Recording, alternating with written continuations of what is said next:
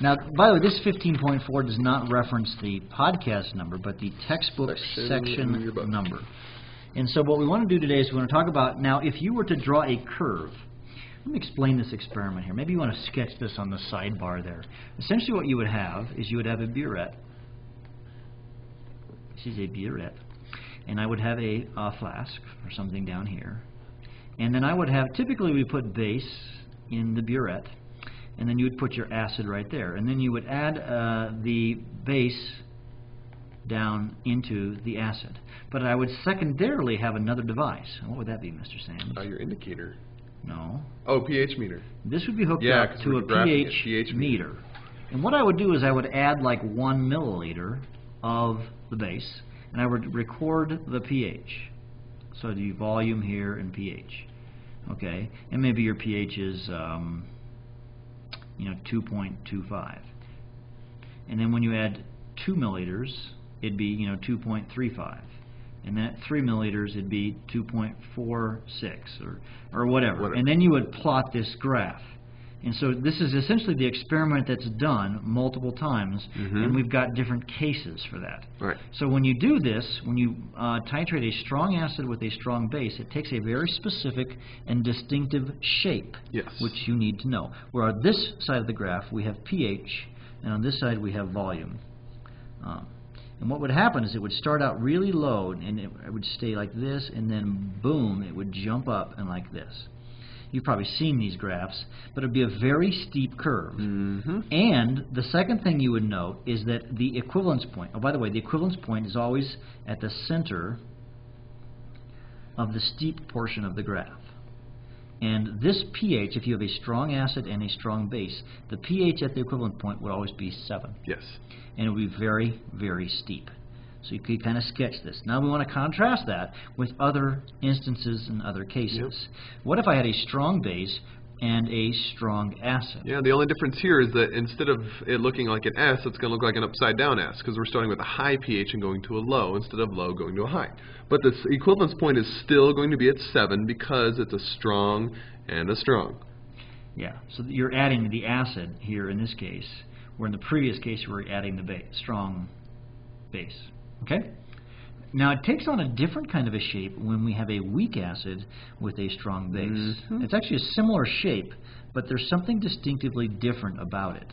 What's going to happen is it's going to start, since it's a weak base, pardon me, a weak acid, its pH is not going to start down low down here, but it's going to start higher because it is a weaker base. And it's going to do a kind of a curve like this.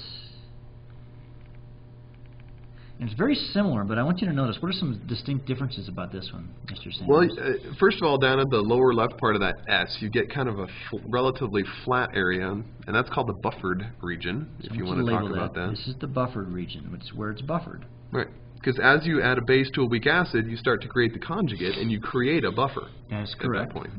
Okay, the steep part, right in there, that pH is not going to be at 7. We still want to look for the middle part of the steep portion, but it's going to be a pH greater than 7. Like 9, 10, 8, something. Yeah. It's going to have so at the equivalent. Now, why does it have a pH higher than 7 at the equivalence point? At the equivalence point, all of the weak acid has been turned into its conjugate, which means we have a weak base present. We have the conjugate base only there. There's only conjugate base. There's no weak acid, there's no strong base. At the equivalence point, we only have the conjugate base.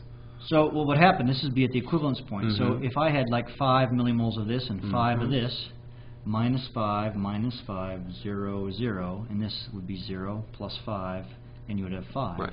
What you actually have, folks, is the A negative. So what's present here, I'm just, some ion negative, and that is the A negative is the conjugate base of the weak acid HA, and since it is a base, it has a pH greater than 7. Right. All right. So if you really want to realize that, A negative plus water, double arrow, this is the equilibrium, would make HA plus OH minus. So it's if you have the presence OHs, of the OHs that makes it a base. Yep. And so that's an important thing to understand, is that the pH will be greater than 7. And a great AP question is sketch the graph at the equivalence point. Yes, and if you get the pH you know, at 7, that would be a strong acid, strong base like our previous example, or actually 2 examples ago. But in this case, you've got to draw it so it's a little bit higher. Yep. It would look a little bit different, however, if you did a strong acid. Strong acid, weak acid. Oh yeah, let's draw them together on the same graph. On this one, is that what I'm asking for? Yeah, I think so. All right. If you had a strong acid and a strong base, it would look kind of, that's not a very good. This is actually more curved up here. This is the blue is the strong. Now, if I were to do a strong weak, what it would do is I'll do it black here. It's going to look more like this.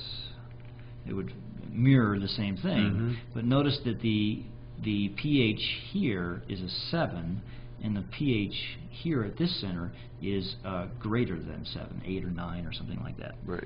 Okay, so that's how you can kind of compare that. And if you think about it, this is a weak acid, and this is a strong acid. Yeah. But of course, acids can have differing strengths, can't they? I mean, you can have a weak acid, and you could have a weaker acid, right. And so what would that would look like? And actually, here's a graph. You've already got this printed up. But if you look at this one right here, this is kind of a way to do it. If you have a strong acid, you can see the strong acid one. Yep. And then as they get weaker, you can see how the curves are affected. And an interesting thing is the number of milliliters of base required to titrate them will always be the same. Yeah, assuming they have the same molarities. Right. Yeah. But the pH at the equivalence point, at the center of the steep part, goes up the weaker the acid. Okay?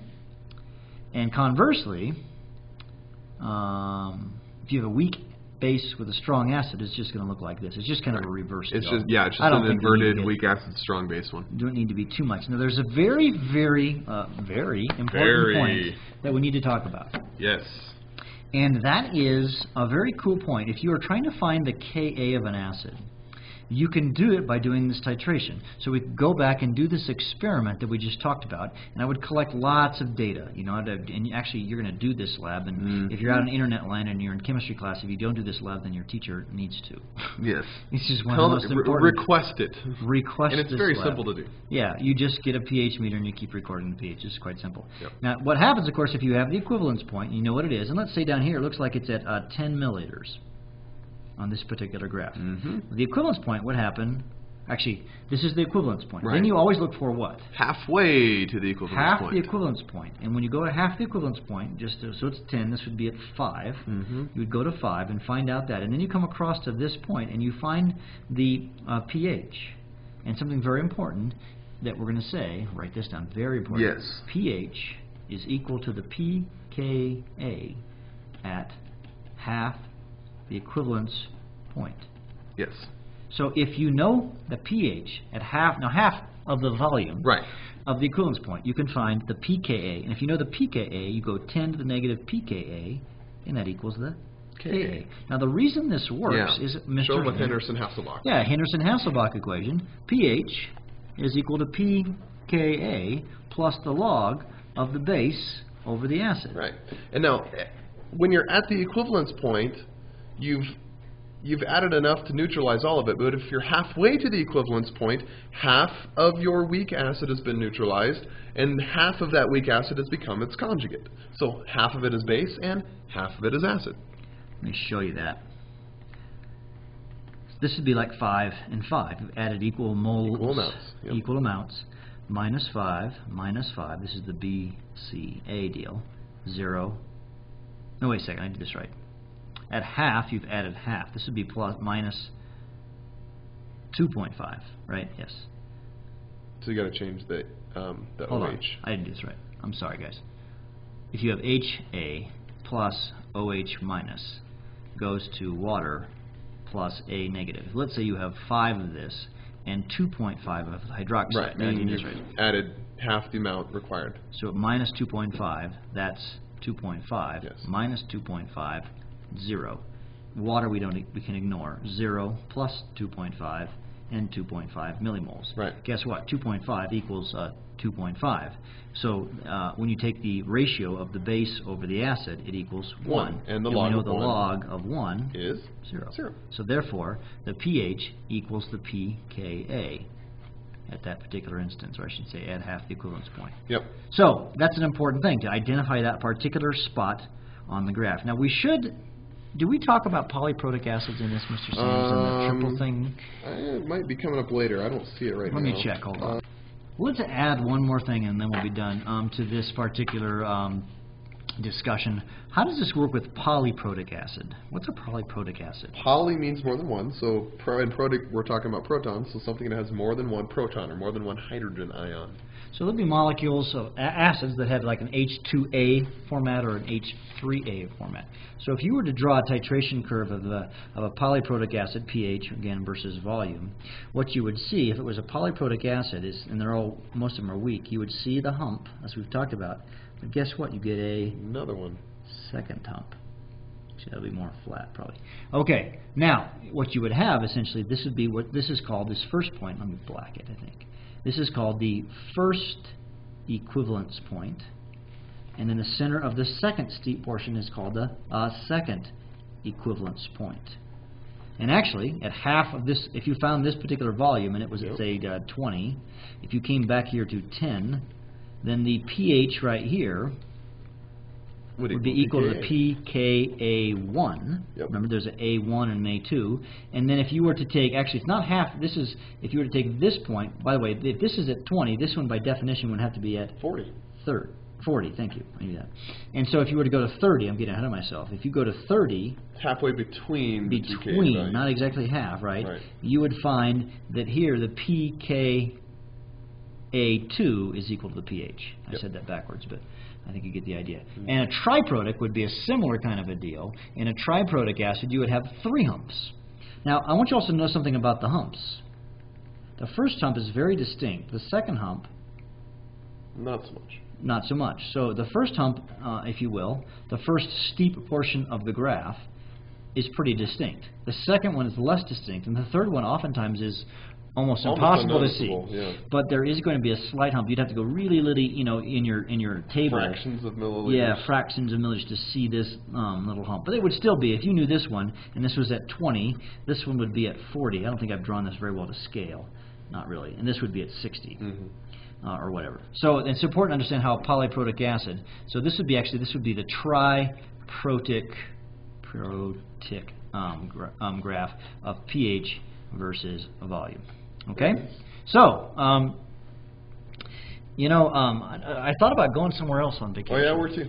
Well, you know, there's this place, you know, I love water, you know, I like to swim. Oh yeah. Although I don't think I'd swim here because, you know, Malagra Falls. Oh yeah, Malagra Falls. Malagra Falls. You could get in your little barrel and go over. Do the barrel thing at Malagra Falls, yeah. But I, you know, sometimes when I go on vacation, I get sick. Oh yeah. Yeah, and I'm worried that if I go to Malagra Falls, I might get malaria. Malaria, yeah, that's a bad one. You don't want to get that. You know, I think I might. We're coming up on a break here. We're going to Grandma's house, and I'm sure she'll read some Mulder Goose stories to my kids. Oh, Mulder Goose. Yeah. That's a good story. Yeah. Cool. All right, folks. We will see you in class, or or not. Or not if you're on internet land. Bye. Bye.